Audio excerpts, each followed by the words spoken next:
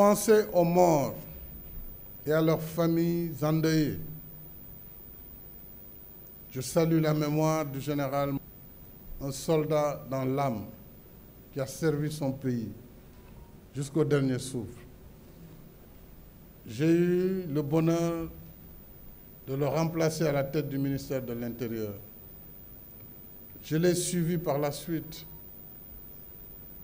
quand il a été à la 2e section de nos forces armées. Il s'est toujours engagé pour être au service de nos concitoyens, à la recherche de consensus les plus difficiles qui soient.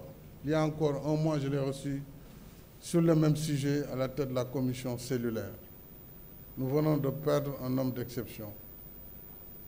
Et je voudrais, à travers ce témoignage, saluer également la mémoire de tous ceux et de toutes celles qui nous ont quittés du fait de la Covid, ici et ailleurs, et prier pour leur repos éternel.